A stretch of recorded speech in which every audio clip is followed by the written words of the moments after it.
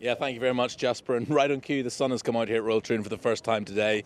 And my ray of sunshine on my right here is the reason for that. Radar. Let's talk about actually the conditions first, because so far today has been a carbon copy of yesterday. Those out really early this morning were able to get some good scores on the board. Those out around sort of 9:30, 10 got some pretty difficult conditions to play in. But yesterday afternoon, the wind just then disappeared at about sort of 5 o'clock. So is that what those afternoon starters will be hoping for? Well, they'll be hoping for it. Don't you worry about that. They'll be looking at the weather forecast big style, as you do when you get up in the morning here. The first thing you do is you look out the window, see which way open the curtains, look out the window, see which way the wind's blowing. So it's going to be tough out here. It's really tough. This first hole ride, I've been watching a few guys before I go out with the Rory group, and they're hitting driver 5 irons in there. Yeah. And that's unbelievable. Yeah. I mean, usually it's just a 2 iron and a 9 iron. Yeah. 2 iron and a wedge. So this is tough out there today. Royal Troon is showing its teeth, and she's humming up to 30 mile an hour. Well, to illustrate that, I've just seen on the par 3 fifth, Justin Thomas took 5 wood off the tee and came up 83 yards short. Saw it on TV.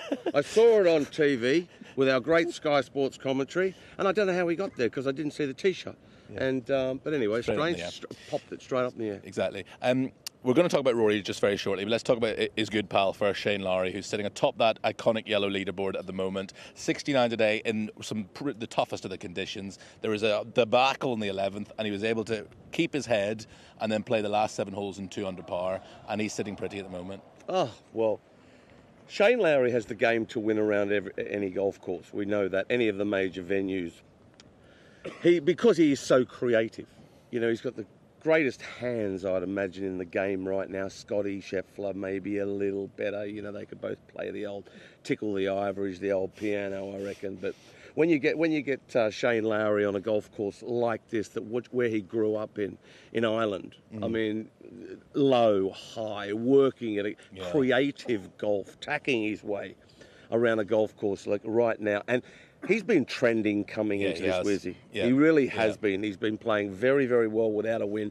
Well, he had a win. Yeah, he had a win with his great mate Rory McIlroy in Zurich. Yeah, but you know, not individually. And look, it wouldn't surprise me if Shane won another one of these. Look, let's just all hope. But there are so many contenders going into this for him going into this weekend final 2 rounds.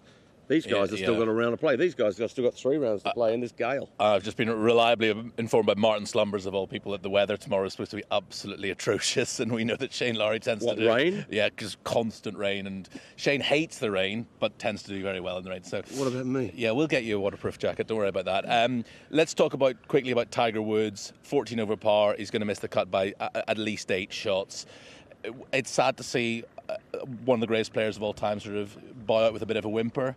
But I think his body's just not up to it at the moment. Can his body get back to the sort of position where it is up to it?